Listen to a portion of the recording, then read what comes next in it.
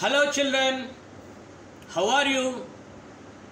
Today we are discussing about a small concept, that is there unit 3, transportation. There are 10 units in 10th class: nutrition, respiration, transportation, excretion, coordination, reproduction, coordination life process, heredity, our environment concern, and last one is natural resources. Like that 10 units are there. And now today we are discussing a small and simple concept, that is there unit 3, page number 66, new textbook. Here figure number 18, you are seeing the presence of what? A figure. Figure number 18, you are seeing what? A process. And what is the process? This process is called as transpiration. And now I am telling you, actually this is an activity. We need to do this activity in our school campus. So you know what are the steps we need to follow while doing this activity or any activity. So they are: number 1, aim, metal required, precautions, procedure, observation, conclusion.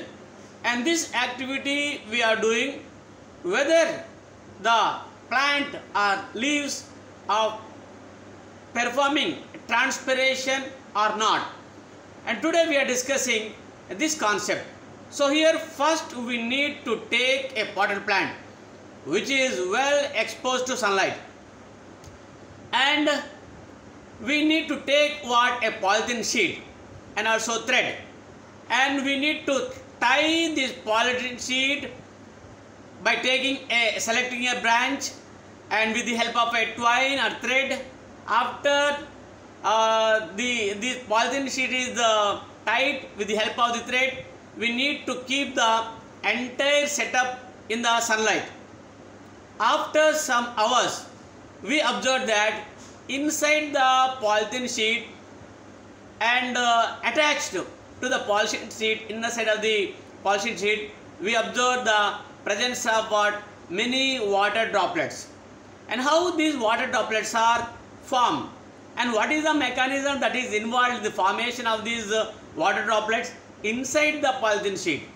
So here these are leaves, and you see this is the branch, and leaves are having what? Stomata, and these branches also having lenticels, and there are openings, and through this opening what will take place? Evaporation of water takes place and loss of water takes place, and this evaporation of water and through the stomata, through the lenticel, the water vapor is released, and here there is no more entry of these water droplets into the atmosphere, and there is a cover, there is a polythene sheet. Inside the polythene sheet these droplets are attached, and this experiment confirmed that plants are performing what? Evaporation process. So here during the process of evaporation they are releasing what? Water, and the process of evaporation of water through leaves and lenticels is called transpiration. Once again I am telling you what is transpiration. The process of evaporation of water through the stomata of the leaves and lenticels of the branches is called transpiration. And this is the simple concept today we discuss. Thank you.